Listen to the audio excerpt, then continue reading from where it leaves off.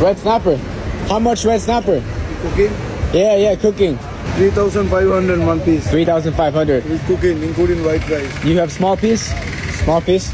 2,500. 2,500. The 2,000 small. 2,000.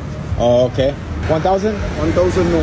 1,500, yeah? 1,000. 1,000. This red snapper? No red snapper, white red snapper. White snapper. Which one is the best one? The best one, the 1,000. 1,000. This one good? Yeah, good. Which is the best one? The best taste? All best tasting. Yeah? Best tasting. Okay. I'll try the red snapper.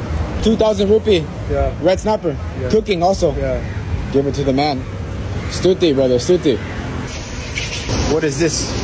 Soya. Soyas. Oh, okay. And what is this one? Lemon. Lemon.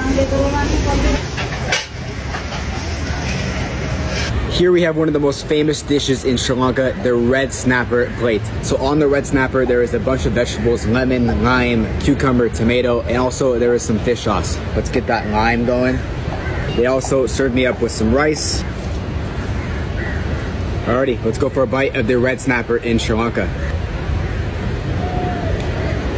Wow. That is like a teriyaki sauce they have on the top. It is absolutely delicious. This red snapper is so tender. For just 2,000 rupees, that's around $6 US, you get a huge plate of fish along with some rice and vegetables. Now there definitely is some bone in this fish. They did not debone it like they do in the United States, but in Sri Lanka, you can get a red snapper for 2,000 rupees on the beach in Waligama. Cheers.